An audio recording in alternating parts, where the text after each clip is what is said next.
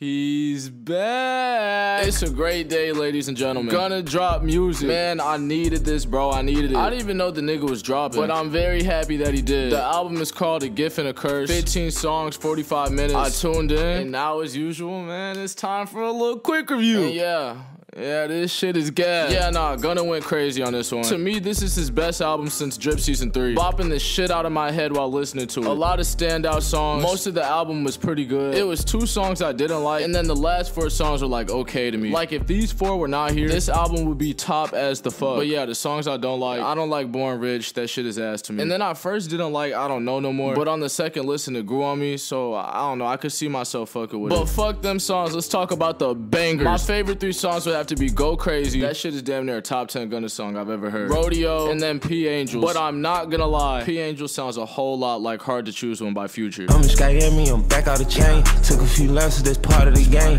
Bought a big jet to my talent to Spain. Right, like that's P Angels. Boat in the back with a truck in the front. Smoking on gas, 2.5 in the blunt.